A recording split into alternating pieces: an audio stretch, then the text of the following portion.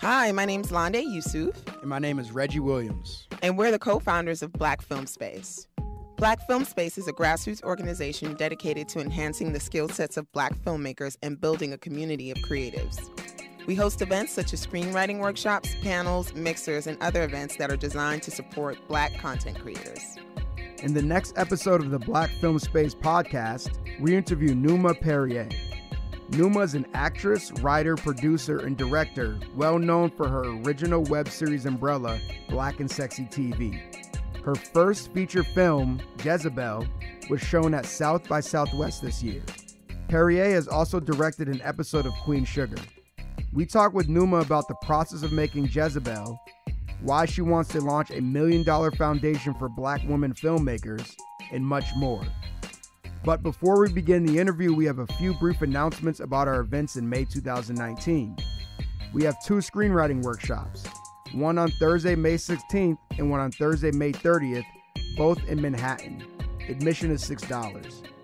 On Saturday, May 11th, we are hosting a directing workshop with Shaka King in downtown Brooklyn. Shaka King is a native and resident of Bed-Stuy, who has written and directed episodes of HBO's High Maintenance and Random Acts of Flyness. We are going to screen select scenes from his latest films, Newlyweds and Mulligans, followed by a Q&A to discuss how he executed his vision. This workshop is ideal for filmmakers who want an inside look on why King made specific angle choices, lighting choices, the process of working with actors, and much more. For more info on all these events, visit blackfilmspace.com. Now, on to our interview.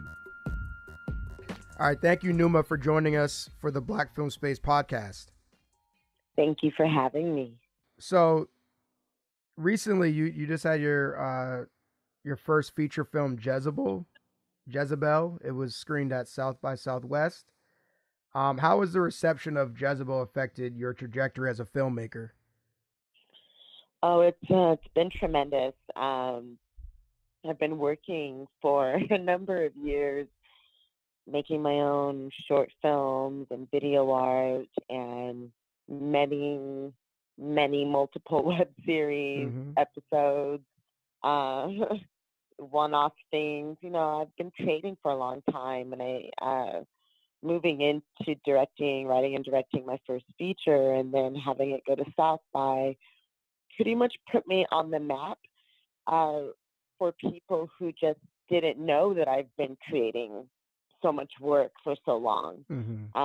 It really does put you in a different league for people to recognize that you even exist as a filmmaker. And so for that, it's been huge. And South by is such a huge platform that the industry looks towards every year following Sundance, really.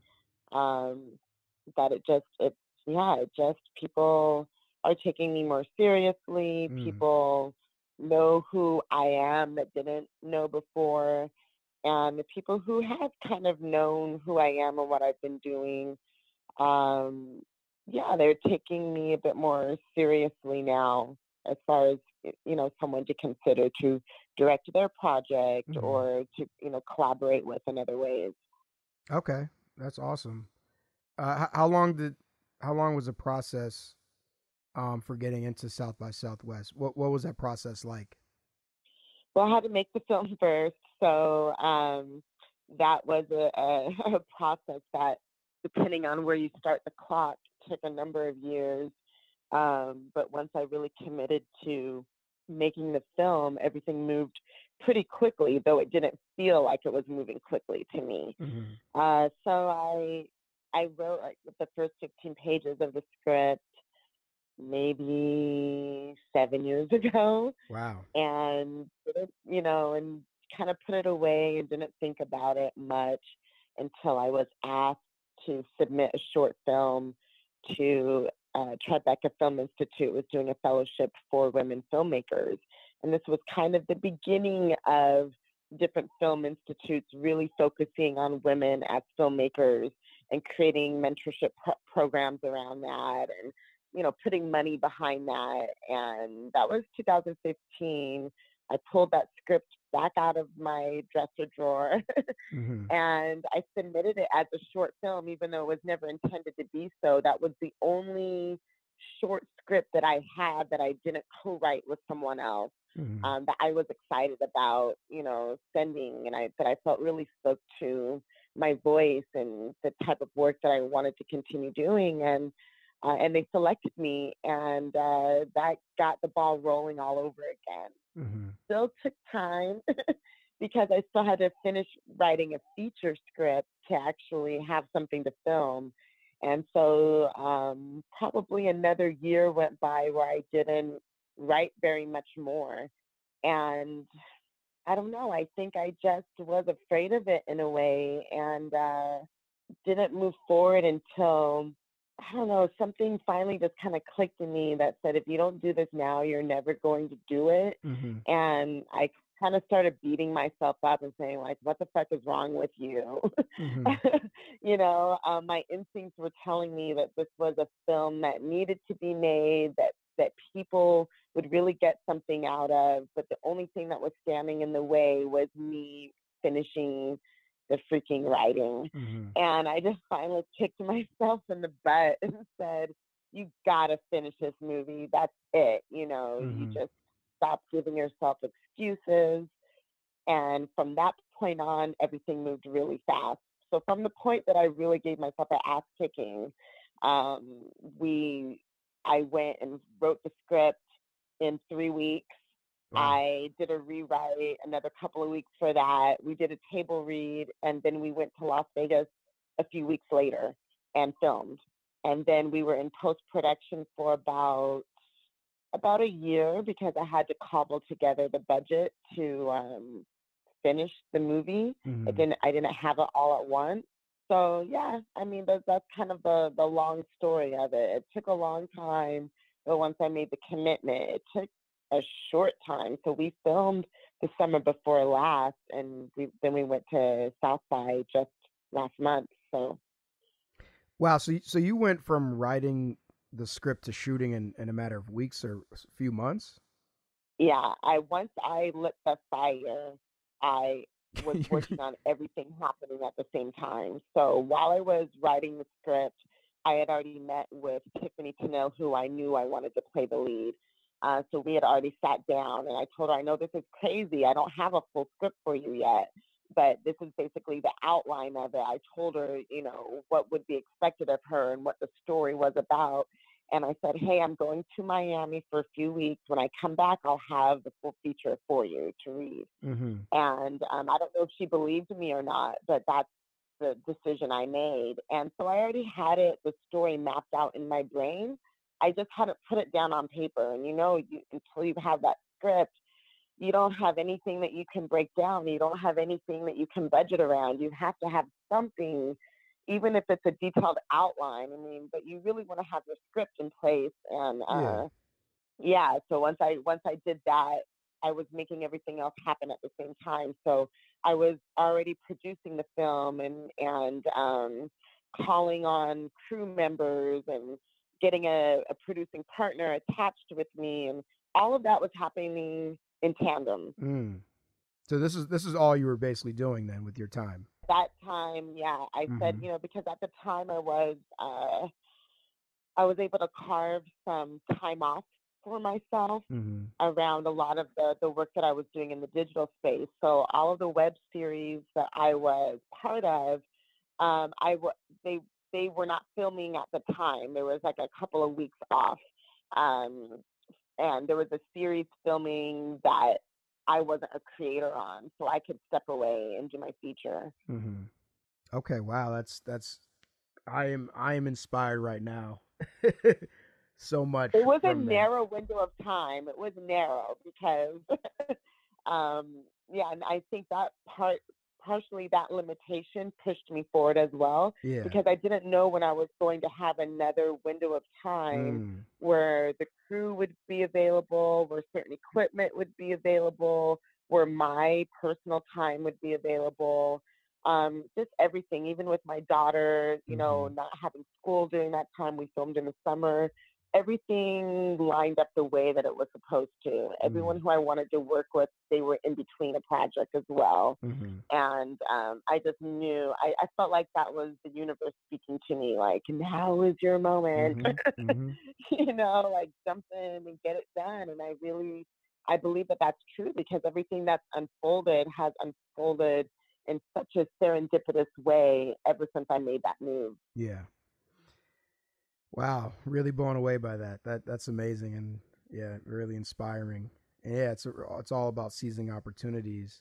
What did you have any producing partners at this time, or when and how did you land your first producing partner? So my first producing partner is my sister, who, funny enough, while I was thinking about getting this movie made and while it was gnawing away at me, we were having a conversation, and she said, you know, I really want to support something that you do. I want to invest in something. This out of the blue. I did not ask her for any money, but she must have just felt my vibes, because she said she wanted to invest in something that I was part of.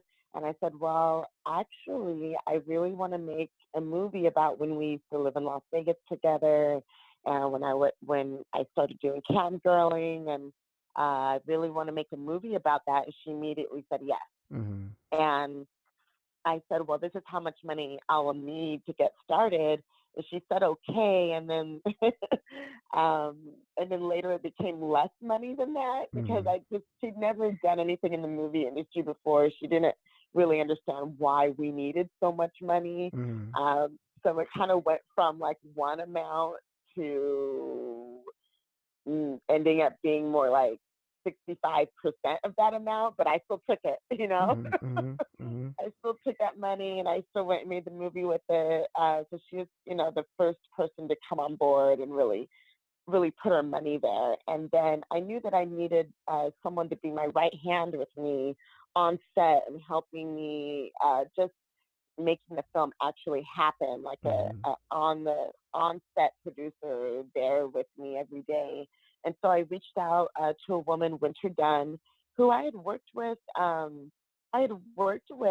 She had worked mostly as a production assistant, also as an actress on a couple of my web series. But I just had a feeling that she had the knack for producing as well and taking on more responsibility. So I reached out to her and I said, hey, I know you've never done this before, but what do you think about, you know, producing my feature, Jezebel? I'm definitely going to be right there with you, you know, working right beside you, but I need a right hand. I need someone who understands this and who wants to jump in there with me. And she was like, yeah, let's do it. Nice. So I sent her the script, and she became more excited after that as well. And we pretty much held hands and got the movie done.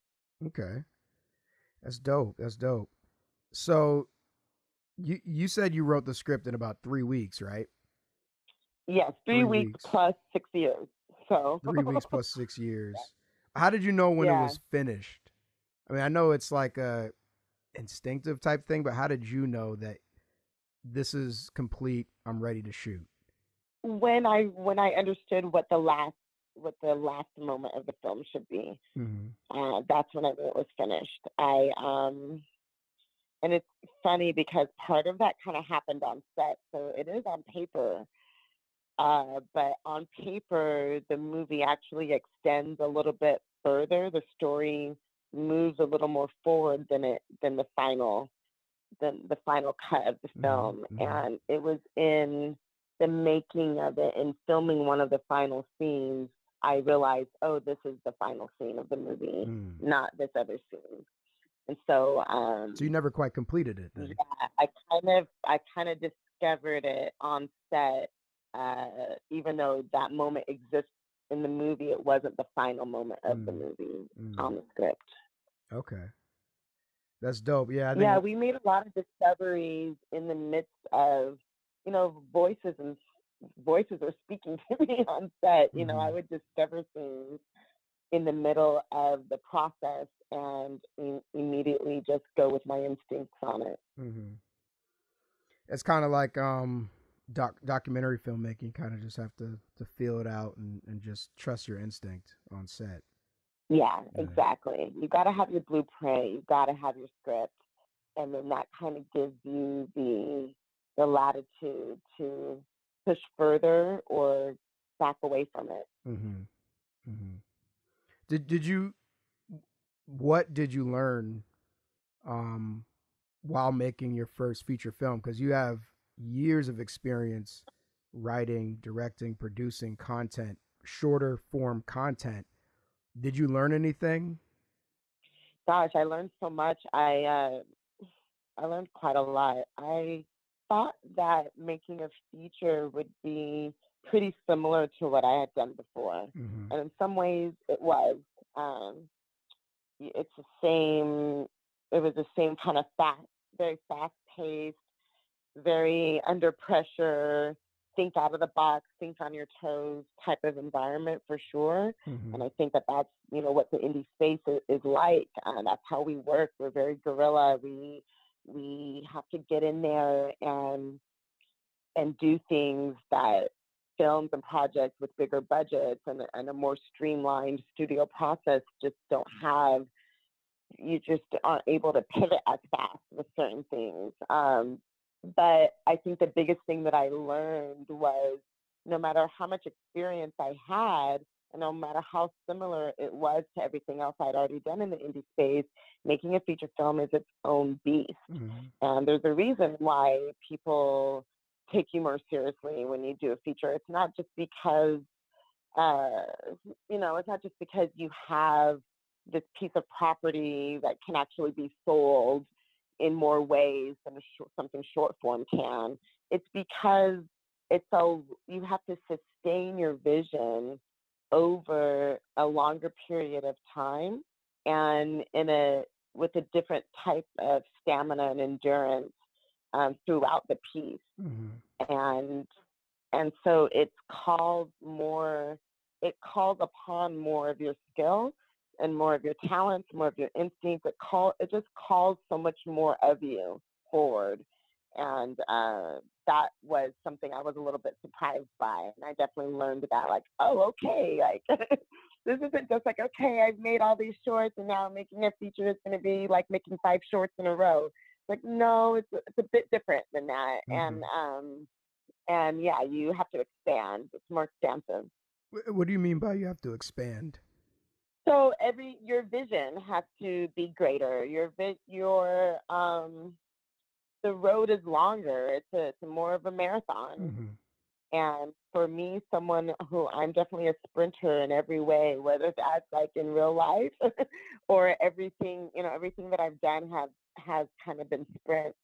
And so, making a feature is definitely more of a marathon, and I had to embrace that, and I had to understand that that's not necessarily my strength.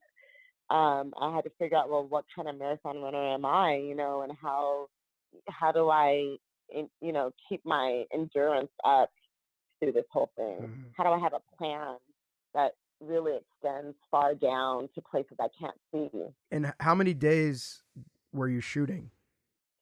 We filmed a total of 10 days. We did, I want to say 11. It's like 10, 11 days, which is very quick. Yeah, that's crazy. I would say that my marathon was like one of those short marathons. It's a half marathon But, or a quarter to me, marathon. anything over 5K is a marathon. So Yeah. I feel like my feature was, like a 10K probably, like that type of, it wasn't like one of these like 26-mile things. Mm-hmm. So we had to work fast, and my script was only 90 pages. It wasn't one of these 100+ page scripts where we needed more than that. It would have been nice to have maybe 3 or 4 more days just to take our time in certain areas. But I think the limitations actually worked in our favor by the end of it. So, it was How did the 10, 11 limitations? days of actual filming and about a year of post off and on as I could cobble it together. Okay. How did the limitations work for you, for your team? it kept the film really fresh because there were certain scenes where we could only do one take. We just didn't have the time or the resources to be able to reset the scene. You know, certain things where things were going to get messy, or, you know, we weren't going to be able to start all over and have that look the same as it did. So I would say, okay, this is a oneer. I mean, we're going to do this in one take. So that required me having to have a really great plan with my DP, but also trust him to pivot if he needed to while I'm in the scene acting with Tiffany. And it just required the actors to really be ready to go and to be fully invested and not think that, oh, that was a warm-up for them. You know, we had to shoot very economically for certain things, and then we would save our time for some of the scenes where I knew we weren't going to be able to do it in one take because we had to cover maybe 5 actors in that scene at once. And I would plan more time in the day for that scene. And then for other scenes, it's like, okay, we're only going to do this once, maybe twice. So be ready. That was the thing. I would just say to everyone, stay ready. That was like the theme of the entire shoot. And even once we, you know, got into South by, that has just been our motto, stay ready. Okay. Wow, that sounds really intense. That's basically like 9 pages a day. Yeah. And so is it like dialogue heavy? Is the film dialogue heavy? Yeah. I think so. Yeah. What was the process like working with the actors? Like, did you give them any notes in between takes? Yeah, I mean, I definitely directed them. So in between takes, if there was something that needed to be adjusted, I would just say what it was, and they would make the adjustments. They're all really, really quick and professional. They know what they're doing, and they took notes great. So, when I knew it was only going to be 1 take or maybe 2, we would talk about it beforehand. But we spent a lot of time talking about the material leading up to the shoot. I had separate conversations with each actor, and so everyone pretty much came ready to fire. Okay, awesome. What about, you know, the differences between creating a web series in terms, and the difference between creating a web series and producing an indie film in terms of funding and support? I think the funding and support is kind of the same. I did crowdfunding. I've done a campaign on almost every crowdfunding platform: Kickstarter, Indiegogo, GoFundMe, and they're all at the base the same. It's about really exciting your fan base and making a commitment to them and walking side by side with them as they support you with whatever they can. And then just letting that multiply and really investing them in your story by being transparent and by just letting them know what it means to you and hoping that it also means something to them. So it's really, web series to me is independent TV, and independent film is independent film. So to me, it's all the indie space, and the indie space survives by your fans, really, and your support group and your peers lifting you up and throwing money your way. How many crowdfunding campaigns have you done in your career? I want to say at least 5. And then I've helped many people raise money, and I've consulted with many people, including Mr. Spike Lee. Nice. I was one of his main consultants on his Kickstarter that he did a few years back for his vampire movie.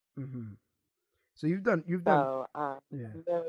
I'm really well versed in that lane, and I enjoy raising money, and it's fun to me, and I understand how it works. So I've consulted with people, and then I've also, done my own for several projects I've been a creator on, actor on. Okay. Yeah, I feel like the reason why I asked that question is because for me personally, I haven't done a crowdfunding campaign. I will likely do one soon. But one of the reasons why I haven't done it is because I have this apprehension about asking my network for money multiple times, and kind of just wanting to do it once, and like with that, hoping that this is the only time I have to do it and I won't have to do it again. So, I mean, what do you say to people like me who are scared to do more than one or two crowdfunding campaigns? Well, if you haven't done even one, then you can't, I mean, what you're saying, it doesn't hold a lot of water because you haven't done it yet. So I would say you got to do your first one before you worry about doing a second one. Yeah, like, I guess do the first more... one and you do the first one, be successful, keep your word as much as possible, and then you can kind of assess if you need to do another one later for a different reason. The ones that I've done have all been for separate, different projects. Yeah. And each project has its group of people who want to see that project made. And sometimes you're going to have the same people will contribute to every single campaign you do. And other times it's going to be a whole new crowd of people, or it's going to be people that didn't support maybe your first one because they weren't as interested in that.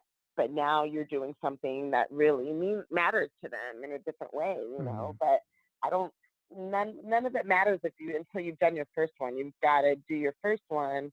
It's not something to worry about, in other words. Got it.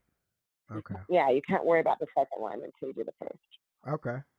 So I'm about to do 10 crowdfunding campaigns, one every year, till it all pops off. Maybe you can do that.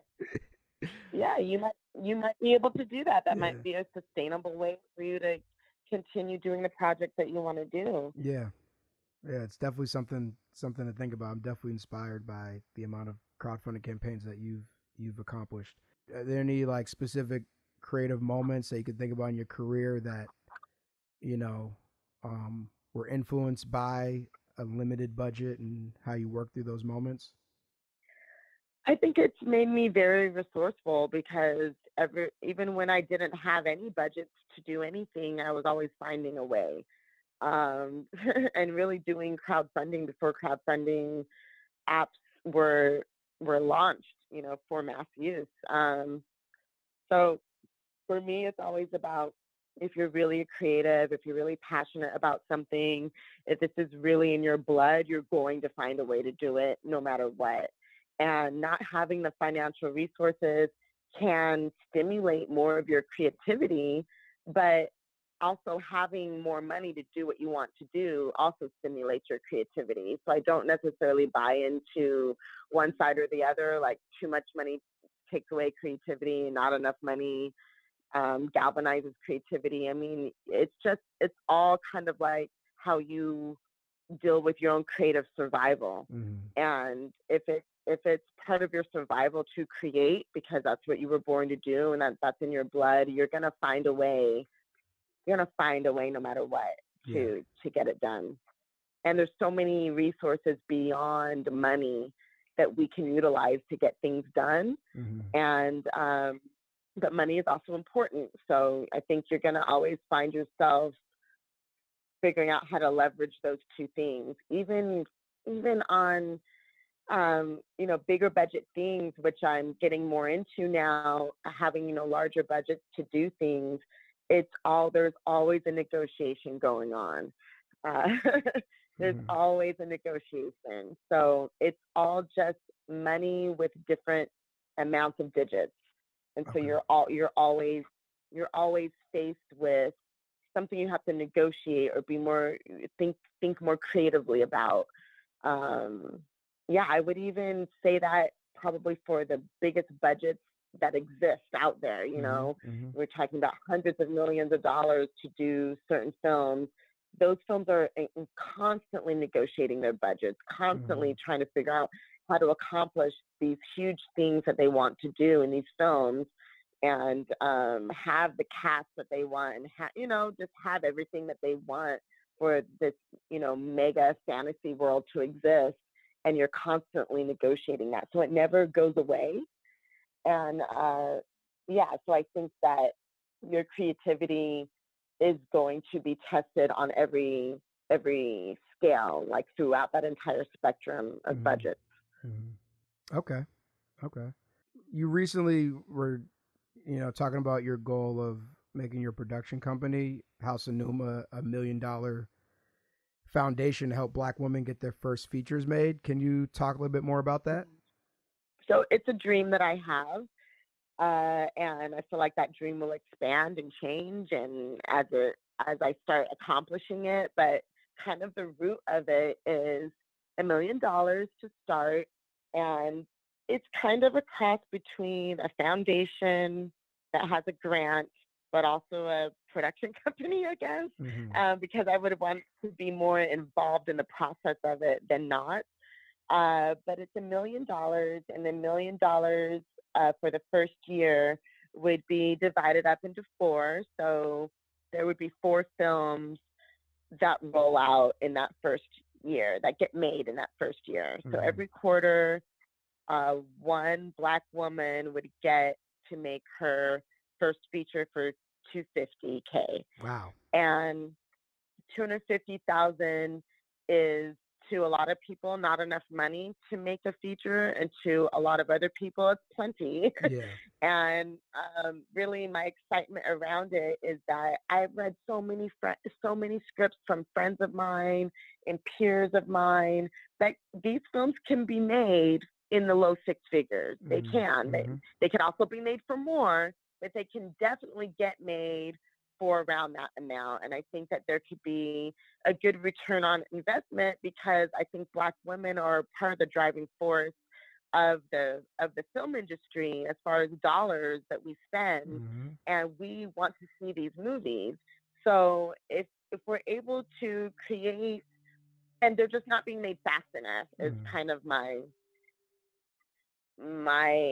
frustration, and kind of the impetus behind it is that only getting one Black woman, or maybe 2 per year, making her first feature is not enough. And I feel like it's just going so slow, and it's just moving too slow for me. And I feel like there's got to be a way around that. And so I'm seeing all these scripts, and I'm reading them, and I'm like, this is a good script. This is a simple story, but a story that people would want to see, that I know Black women would want to see. And I know that, like, that budget can get covered, and that I just think that there's a business model that hasn't really been, it hasn't been executed, it hasn't been acted upon. And I'm wondering if there's a way to make that happen. And I think there is. I think that with $1 million, you could start.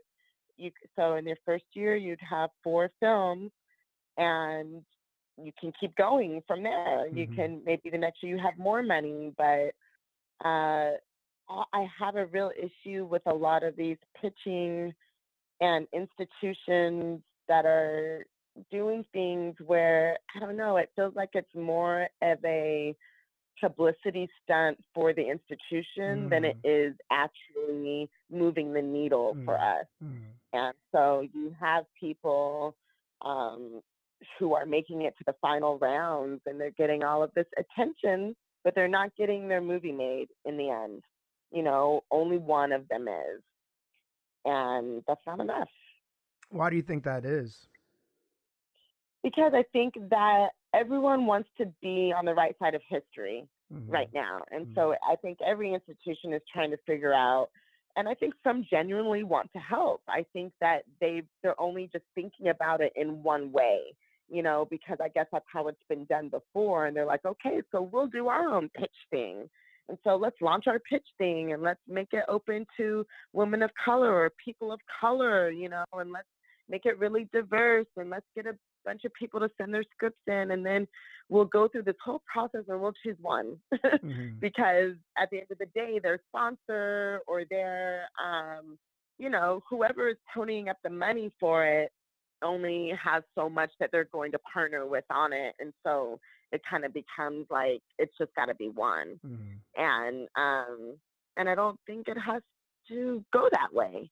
I think that there's got to be a better way. And I'm sure that there'll be, bumps and hiccups in what it is I'm trying to do, and I'll have to kind of learn and figure it out along the way. But yeah, my vision for it is to start with $1 million, and it's not a pitch competition.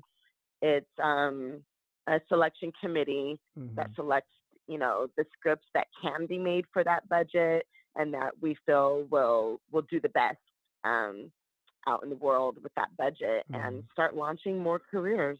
Nice. I wish you all the best with that, and it would be amazing to see that happen. Do you have like a general timeline or general next steps that you're open to sharing with us?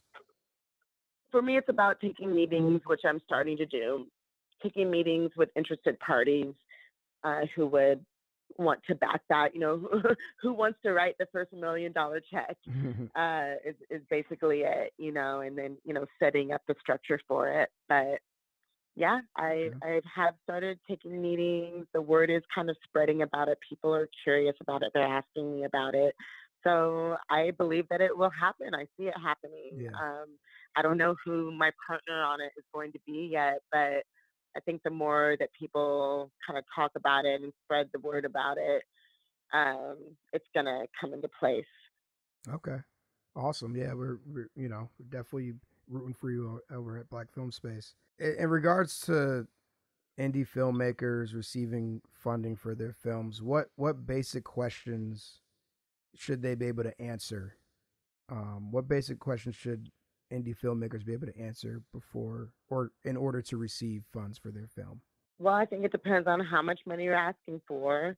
And everything starts with the script. So the first thing is really having an understanding of your script and why this story is important or why this story is something fresh that we haven't quite seen before that's going to stand out, that's going to be worth the ride. Because whoever gives you money for your movie, they're going to be on that ride with you. And you want it to be a good ride. So it's, you got to kind of sell that it's going to be worth the journey. And for whatever reason, not everyone is investing in movies, because actually most people are not investing in movies thinking they're going to get this huge return. They hope that they do, but they're also investing in movies because of the story and because of the filmmaker behind it, and sometimes because of the stars involved as well. But a lot of it comes really down to the filmmaker and their vision, and you have to be passionate about that. You have to be able to really articulate it and get people as excited as you are, and that's how you get your money. Okay.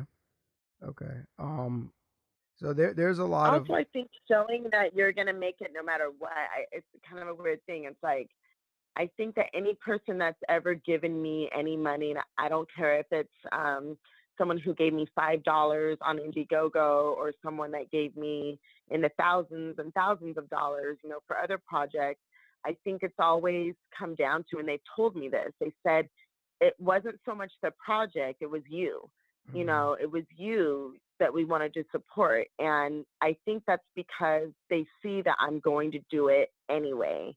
And they want to be part of the train that's already moving, and even if I don't know how I'm going to do something, I show up like this is happening. So I would love it if you joined me, but this is happening and these are my needs for it. And I'd like you to join me, and that's like a little tip that I can give for any person raising money or doing crowdfunding. That's one of the first things I always say to people is don't ask people for their support and their help. Ask them to join you, because you're already doing it, and it's about joining up with a team, not asking for a handout, or it's not charity. So it's something of value to join in on. Okay, that's a great tip. I just wanted to briefly talk about gatekeepers. There's a lot of conflicting views of whether or not there are gatekeepers in Hollywood and who they are. Do you believe that there still are gatekeepers? Of course, yes. There's gatekeepers everywhere. Who are these There's people? always a gatekeeper to anything you want. Gatekeepers can be anyone. The gatekeeper can sometimes be the assistant to the person you're trying to get to, and they're not going to let you get to that person. They're at the gate, and you will get the runaround. They will tell you that that person's on a call, or they're busy, or they'll call you back, whatever it is. Gatekeepers exist in so many different forms, and they always will. There's always going to be a line. There's always going to be a club that you're not part of. You have to do it anyways. You have to create anyways. And it's in this business, one thing that I've definitely learned in the 10 plus years I've been in it is that no one who's really serious ever leaves. So, everyone who's really about it is always going to be in this industry on some level doing something. So it's just kind of accepting that, and knowing that that assistant who gave you the runaround may be running a studio in 3 years, or the person who's running a studio may pivot and start directing movies instead, it's like, but if you're in the industry, you're always in the industry, and you just have to accept that there are all these different roles, and some of those roles are gatekeepers, and they may not want to let you in. So you have to find your own way. You have to find your own crowd, your own thing. And again, if it's in your blood, there will be nothing else that you even know how to do. It's just like, this is the thing that you do and that you're passionate about. And there are going to be people who just don't like you or just don't want you around, and then, what? In a few years, that person might hire you for a job. You just don't know how things are going to go. But one thing that people respect, and one thing that is undeniable, is if you keep going and if you don't let anyone deter you in that way. We have, people who used to be agents have their own, like Charles King was once a talent agent and is basically running his own type of studio system now, that supports his agenda and supports his values. And 10 years ago, that was not the position that he was in. He was in a different position, that had its own power. He was a gatekeeper in a different way, and now he's the gatekeeper of his own estate, basically, and everybody has the ability to move, but none of us really ever go anywhere. So just accept it. There's gatekeepers in every industry. If this is your industry and this is what you want to do, just get in there and know that that's how it is. And a lot of people are going to tell you no or not even respond to you, but other people will open up to you, especially if you keep doing the work. Okay. So do you think that there are any avenues or ways of getting our content noticed and funded that you think Black indie filmmakers are overlooking in, this year, 2019? Yeah, I think that the digital space is kind of getting overlooked again, where it was thriving for a few years. And then a lot of the people who were thriving in that space moved on to do, traditional TV and or Netflix, which is basically high budget web series, and feature films, and kind of makes me a little sad because I see kind of that missed opportunity in that people use the digital space as a stepping stone to just continue to step into the game that they were trying to create their own lane, but they ended up, it just got, I just feel like as soon as it became really powerful for Black people to be doing things in the digital space, a lot of the bigger budget, studio systems kind of swooped in and said, oh, we're going to create our own, subdivision so that there's something for Black people here and Black people there and Black people there, which is really, really great that they did that because it gave a lot of us jobs and gave a lot of us careers. But now it's kind of like when people create in the digital space, they're hoping to launch themselves into that system. And that is great. Again, we all want to be, making good money and having a big career.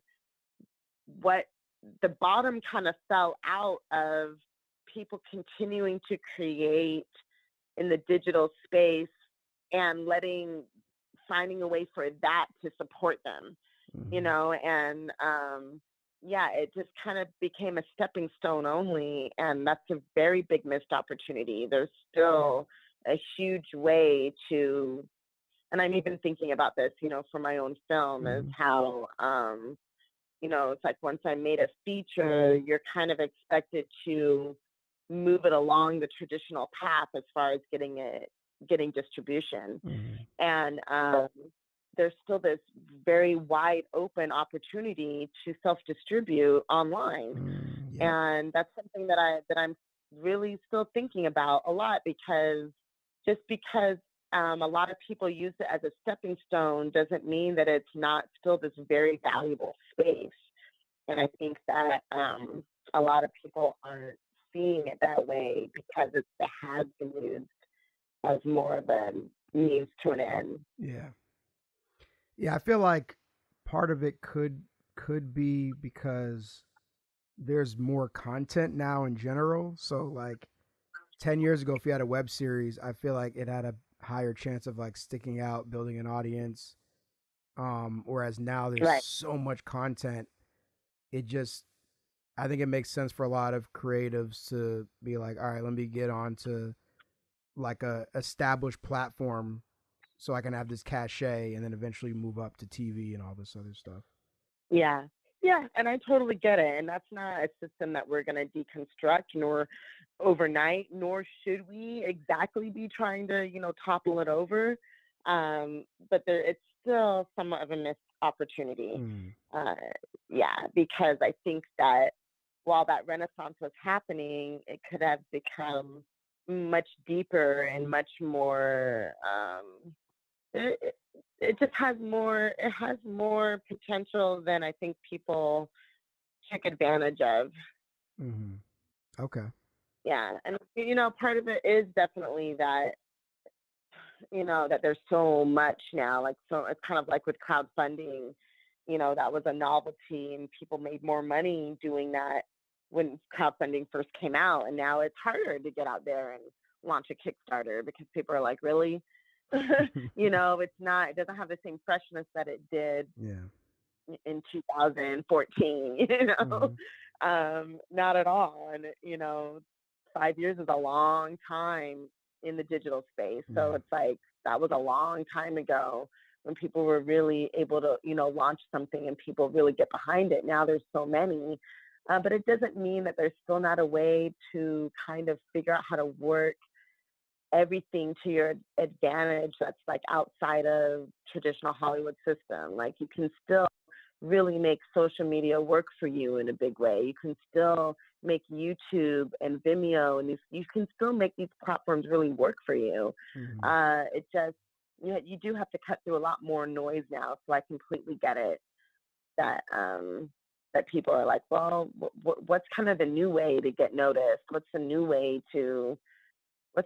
innovation? And I'm not sure where it is right now. Yeah, it'll probably just pop up and you just gotta keep your eyes open. Probably come out of nowhere next couple of years. So congratulations on being chosen to direct an episode of Queen Sugar. That is outstanding. Love that show. Thank you. Congratulations for that. Thank you. So are you gonna take like I guess, how do you prep for directing television? Because that's a whole nother, I'm assuming that's a whole nother. So I just got back. So I directed my episode already. I just got back. Okay. The prep for it was pretty intense.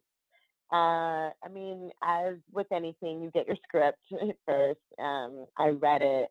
I really felt connected to the script right away, which I was, very happy about. Because if I didn't, I would have had to find a way to find something to connect to. But, Valerie Woods wrote the script, and I connected to all of it. I understood it. There were key scenes in there that I was excited about right away, visually, creatively, everything. So all of that is good. Like, I went in excited about the material I was working with. When you go, you have the option of shadowing for 2 days. And I took that option because I just did not want to go in there cold, because I didn't know what to expect. And I'm really glad that I did the 2 days of shadowing, because it wasn't so much that I was next to the director she was directing her episode. I did get to see her work, and I did get to, be behind the monitor and see kind of how she was doing things. But what I really benefited from was shadowing Lacey Duke, who was in prep for her episode at that time. So I was able to shadow Lacey, who was prepping, and I was able to shadow Carmen, who was actually directing. But I spent most of my time in the shadow process, in the prep shadow process. So that was great, because I was able to see how, the way they have it set up with the studio is I'm basically meeting with every department. So it's pretty much a dozen or more meetings that you have to attend and discuss your vision with each department head and see what's actually possible, and get their thoughts and collaborate on what they think should happen as well. So I really, really loved that. As much as I don't like meetings, I do love collaboration. So I was able to, just shoot off my ideas and hear their ideas, and then meet in the middle where we needed to on things, and understand, how the budgets work on a TV show, and how that's a constant negotiation. It's very involved. It's a very involved process, and it's a week of that, and then you're directing. Then you're behind the wheel. You're in the chair, and I was doing fine until probably the last 2 days before it was time for me to actually direct. I had gotten so used to kind of going to all the meetings and doing all the prep. Then I started getting really nervous, like, oh my God, it's like opening night, showtime. I got to actually direct now, prep is over. And so, I started getting really nervous. But once I got in the chair, and once we got our first take going, and I was able to get in there and work with the actors and do the part that I love so much, just to go through the process of what the story actually is, then I was fine after that point. But yeah, it's a really good, I call it, it's this huge creative factory. And so you get to be part of the factory, but it's really creative at the same time. So you don't just feel like you're a cog in the wheel. You're also part of the creation. And it was a really, really great experience. Next week, I get to go and sit with the edit and turn in my director's cut by the end of next week. Yep. Nice. That's so dope. So, I mean, can we expect you to do more directing? Like, did you enjoy it enough that you'd like to do more of it? Like, what's next for you? Yeah, I mean, I'm directing, acting, writing, producing, my visual art, all of those things will continue. And I'm just going to continue working on projects that excite me. I'm writing my next feature right now. I'm taking meetings about possibly directing other projects. A script came my way that I'm really in love with to play the lead in, and I'm really excited about that. So yeah, I've always really been multidisciplinary, and that will always continue. And so I'm just have my hands on all of those things right now. Okay, cool. Where can people find you on the internet and social media? Miss Numa is my Instagram and my Twitter as well. I'm pretty responsive. to everybody. So yeah, you can follow me there. And yeah, I'm also on Facebook. I'm not as responsive on Facebook, but you can definitely connect with me on Instagram and Twitter. Okay. And what about Jezebel? Are we going to be able to see that this year? I believe so. Stay tuned. Okay. We will. All right. Thank you, Numa. Appreciate your time and your insight. Thank you very much for having me. All right. Have a good one. Thanks for listening to the Black Film Space podcast. If you're interested in being part of our community and attending events, please visit us at blackfilmspace.com and follow us on Facebook and Instagram at Black Film Space. Subscribe to our email list and podcast. Thank you. See you soon.